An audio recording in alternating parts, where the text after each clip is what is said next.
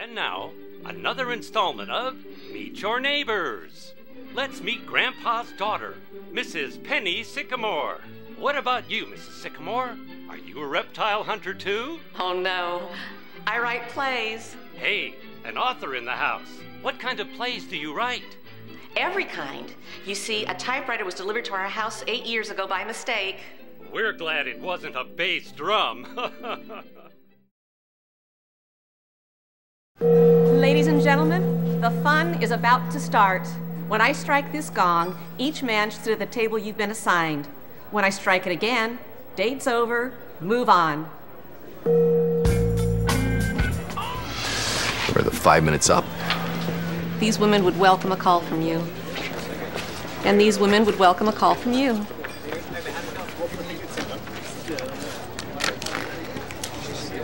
My.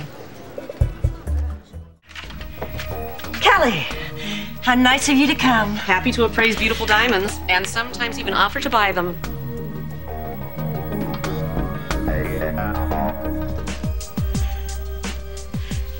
I paid $2 million for that one, and I'm sure it's appreciated, along with all the other ones.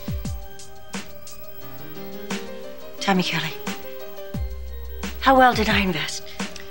Not very. Come on, these stones have to be worth at least... Mrs. Bardwell, none of these are real diamonds. Elizabeth Weber. Yes. Emily Quartermain just called and explained the entire situation. She did. Well, she was just being nice. I know you don't have any maternity clothes. Nonsense. My new sales girl is already picking out the perfect dress for you. She's wonderful. Has a great eye.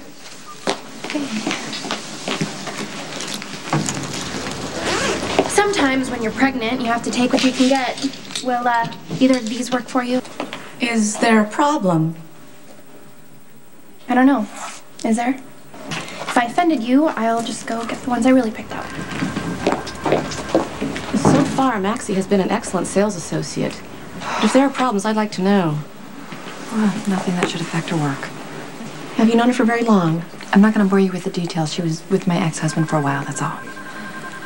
Then no wonder Maxie has trouble dealing with you. It's perfectly understandable. I'm sorry?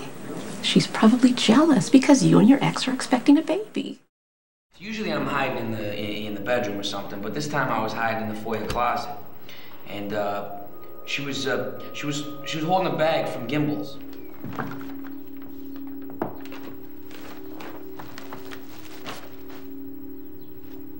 James, are you home?